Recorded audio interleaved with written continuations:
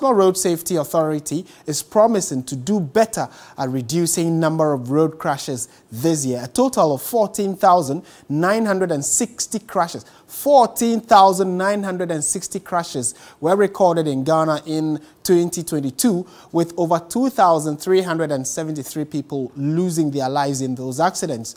Let's go through some of the numbers from the table that the National Road Safety Authority themselves have released regarding the number of accidents, and then a further breakdown of where these numbers or these accidents occurred. So on your screens now, total about 7.55% increase in road crashes compared to 2021. Actually, there's a reduction, I should say.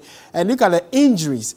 Over 15,690 people in 2022 sustained different types of injuries during these the year under review, and then some of them also have been maimed for life. The death from the 2022 statistics of road accidents is in excess of 2,373. That is 2,000 human lives lost in accidents. And then the total number of vehicles involved, 25,754, and then those who were also knocked down, pedestrians who were knocked down just by virtue of the fact that they were using the roads.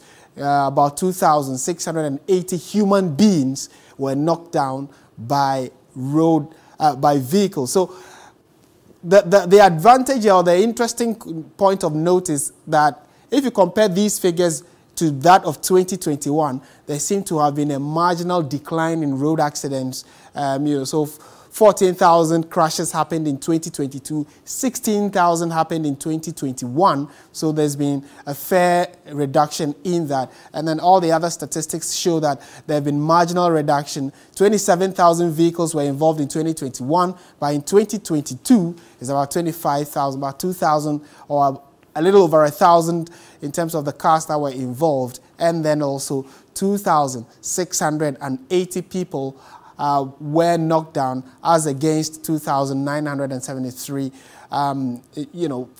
people who were knocked down in 2021. So there's been some marginal effort in terms of the numbers of people who were involved in various kinds of accidents or were knocked down. The numbers have reduced, but they are still high. We are still counting over 2,000 human beings who have been affected in that regard. So we'll see what it means, especially going forward, what the Road Safety Authority intends to do if they say they will increase efforts. What efforts are these, and how can you, the road user, also contribute to that?